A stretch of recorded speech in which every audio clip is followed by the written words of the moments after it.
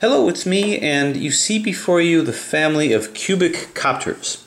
So the thing about copters, and eventually we're going to go to looking at this Curvy Copter 3, but just to kind of get a perspective on things, when initially introducing what a copter is, it's a purely edge-turning puzzle. So instead of turning on the face like a Rubik's Cube, instead of turning on the edge like a,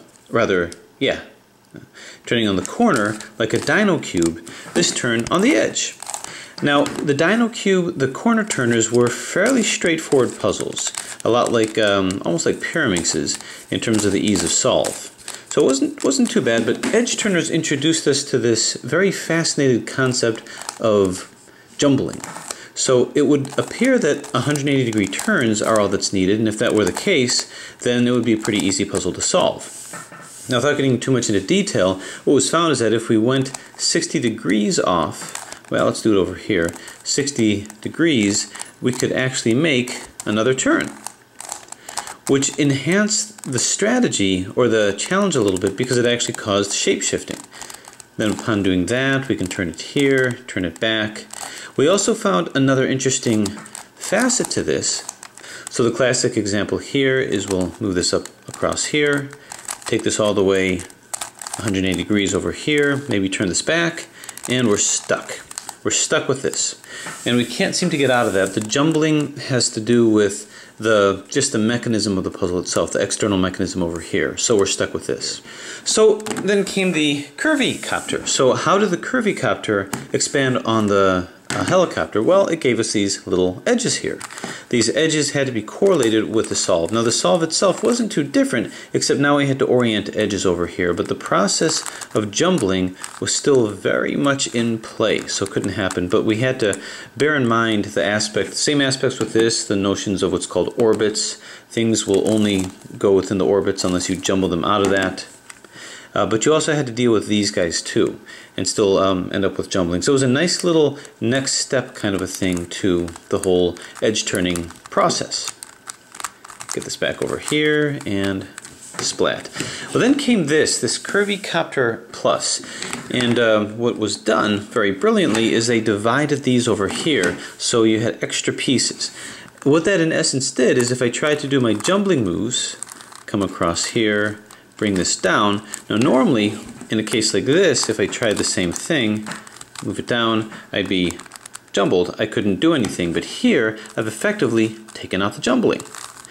And the reason that I was able to do that is because I took this portion of the edge, this inner portion over here, and I actually turned it into a corner. So I can exchange a corner for an edge piece, just like this. So because of that, that caused very interesting aspects of solving because this little corner piece here looks exactly like these over here. If I exchange those, I can end up with certain parities of these edges that you don't get with this. So parities of reduction occur with this because you're reducing edges over here. So that was a very nice little addition to this whole Curvy Copter aspect. So what was then done is they came up with this guy, which is the Curvy Copter 3. So what does this add to it? Where do we go from here? Well, first off, you can see that there's a lot more noise in here. There's a lot more going on here. You've got these pedals that are here, but these pedals, instead of being just divided in the middle, they're actually cut deeper. So this is a cut that goes right to the center. Here, the cut goes beyond the center. It goes through here. So you actually have overlapping cuts. When you have overlapping cuts, you get what I call the Rex phenomenon. The Rex phenomenon is if you take, say, a Dino Cube, and again, this cuts right into the center. If you cut it deeper, so that it actually cuts deeper on both sides, you end up with this, the Rex Cube. So this is the same kind of thing, but we've got a deeper cut over here. When you get a deeper cut, you actually get these extra pieces here that can be moved and shuttled around. It's like a little inching that they can do. So in doing this, you not only have the aspects that rotate, but you also have these inner aspects here that have their own kind of motion. And because of that, after solving your standard cube portion of it, you have to deal with these guys here. Well, so too, by doing these deep cuts here, these deep cuts cause overlapping movements to occur, and when that happens, you sort of bring these out of it. And when bringing that out of it, they actually give you more pieces that you have to solve. So the actual solving experience of this initially is not much different than the other Curvy Copters, but now we have these extra pieces that give us this Rex phenomenon, that give us these inner petals, and these inner petals can move independently and kind of inch along each other so that they kind of have a life of their own. In this case, we do it very corner-like. In this case, we do it edge-like, so we can have an exchange from here.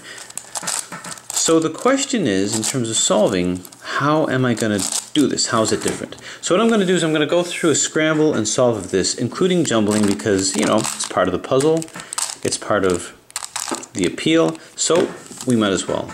The movement of this puzzle is actually very good.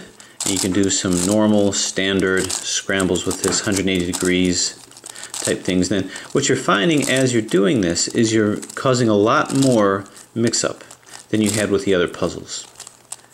Now, you're not going to get any parodies or any situations like that with this, aside from what you get with the normal jumbling aspect. Now, in order to make sure that jumbling is going to occur, then I'm going to do a jumbling maneuver, a single jumble maneuver, where I take this up and I take this down. Now, in doing this, what's going to happen is that this edge here and this edge here are going to swap orbits. What an orbit is a place that's locked into its movement. So this can only go to here, or here, or here, because that's where that 180 degrees will take you, here, here, or here. So if you just do 180 degree movements like that, it can't go to here or to here, so it has to go through there. That's the orbits that it goes into. In order to get it out of the orbits, what you have to do is a single jumble move. So this can't go here doing 180 degree turns, but if I turn this up and this down, exchange the two, then what I've done is I've exchanged those orbits over here. Move this back over there. So to ensure that that's happening, I'm going to swap these two up, across, and around. So now I know that these two are now out of its orbits. And so from time to time, I'm going to do something like that. Turn around over here and down. Now there's also something called the double jumble maneuver. That's where you do it on the one side. Got to line it up. This puzzle loves to move. And then you do the same thing on the other side.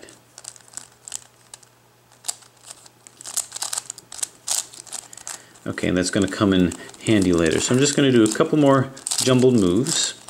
Now I'm calling them jumbled moves even though we're not jumbled. I'm doing a shape-shifting aspect to what's going on in order to make that happen. So turn this around. Okay, so now we'll shape-shift it. Move this up over here, and we'll do a very basic move. I had to super glue this guy. So we'll move this across and pow. So here is the process of going into some dangerous jumbling, some shape-shifting, which lends it that little bit more of a challenge initially when solving it. Now pretty quickly you'll find yourself getting locked up. So what I'm going to do is I'm just going to keep playing around with it until what I have what looks to be an impressive scramble. African